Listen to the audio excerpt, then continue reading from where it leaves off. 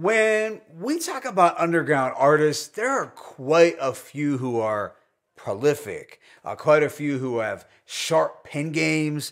But this New Jersey MC of Colombian descent easily comes to mind. What is good, y'all? It's your boy Mixtape Mob. Please hit that like button and subscribe if you haven't already subscribed. All of that is greatly appreciated. But today, I'm going to hit y'all with my thoughts on this project from CRIMEAPPLE and DJ Preservation entitled El Leon. CRIMEAPPLE is known for his impressive wordplay, his slick talk, his humor, and just having a great flow all around. To keep it a buck, I haven't always caught every CRIMEAPPLE project. In 2023, he had 5 albums, but I try to listen to his releases when I can. But this time around, he has joined forces with the underrated New York producer Preservation, who has most notably worked with artists like Mos Def, Ka, Billy Woods, Wu-Tang, KRS, Rock Marcy, and MF Doom. So in this review, it's very possible that I will mispronounce some of the Spanish names, so please forgive me in advance. But this project contains 11 songs lasting approximately 26 minutes.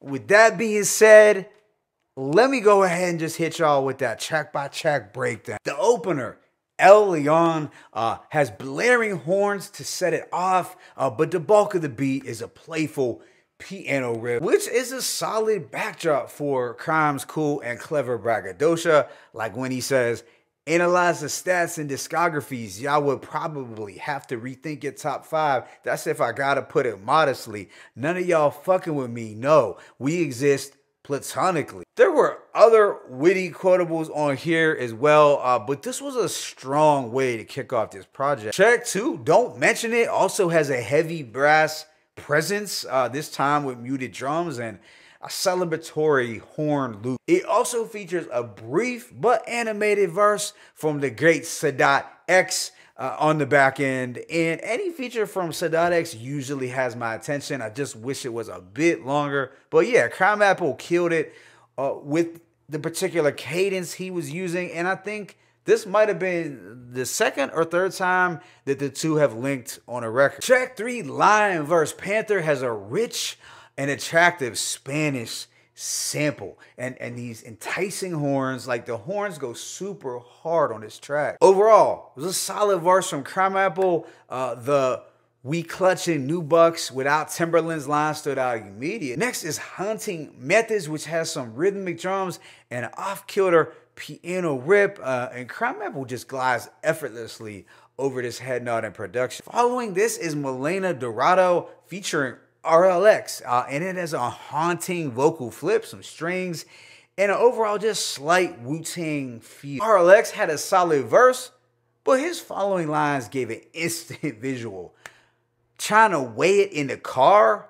What you on?" And CRIMEAPPLE attacks this beat with that precise flow. All in all, it is one of the standouts. After this is the creative song Fumemos, and this is where CRIMEAPPLE does some storytelling, telling a tale while referencing all the name brands of cigarettes. This just shows some of his versatility as an MC, and I like that Spanish sample once more. Immediately after is Camino Solitario, and it's set to the punchiest beat as far as having that drum presence, but there is still a dreary quality to it. On this record, he's reminiscent on coming up in a household where everyone was strung out and despondent. He raps, "I still recall the horrors from the corridor, scars I can't remedy, trauma to evaluate, Papa coming, copping crack for me, Mama trying to calibrate." And I know he has talked about his parents' battle with addiction on prior releases, but I really did enjoy the Coke bar. "I think of a gram, it ain't where you can leave a comment." Track 8, Vida Mantequilla, contains more Spanish vocal samples, blunted horns, and just minimal drums. And he's doing more boasting, talking about how his penmanship is a body bag club. Track 9, Paw Prints in the Sand, has this stripped back funky loop that has that ciphering in the basement type feel. CRIMEAPPLE is going in, barring us to death.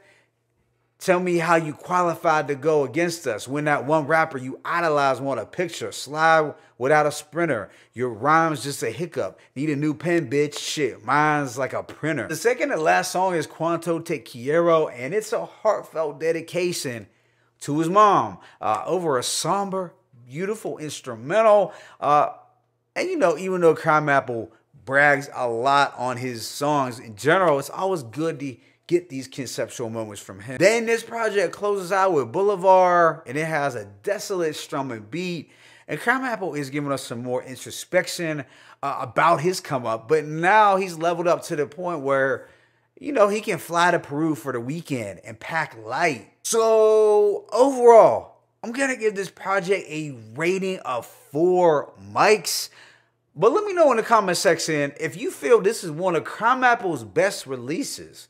Like I said earlier, I missed out on some of his projects, but this one feels well put together. Obviously, he was killing it with the quotables as usual. There were those straight up spitting moments on a lot of tracks, but he did thankfully throw in some reflective ones too, to give it somewhat of a balance. Now, as far as Preservation's production was concerned, I did enjoy the unique crate digging soundscapes that he cooked up. It was a quick, brisk listen with some sonic twists and turns that kept things interesting, but I still feel I could have used a bit more of a drum presence overall. My favorite tracks include El Leon, Leon vs. Panther, Hunting Methods, Melena Dorado, Fumemos, Paw Prince in the Sand, and Cuanto Te Quiero. But let me know your thoughts in the comment section. It's your boy Mixtape Moth. I'm signing out. But as always, it's peace and blessings. CRIMEAPPLE, Preservation, El Leon, 1.